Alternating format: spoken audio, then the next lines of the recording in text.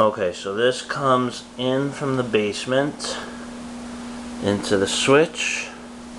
Then you have 3 wires coming out of the switch. All 3 go up.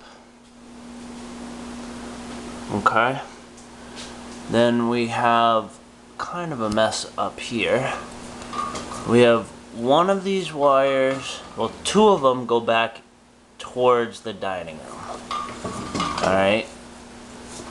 2 of these go back towards the dining room. This one right here, you can see it wiggling. It's going towards the dining room. And this one right here is this one, which is also going in towards the dining room. Then we have another one, this one, that comes up, and it is this one, which goes this way.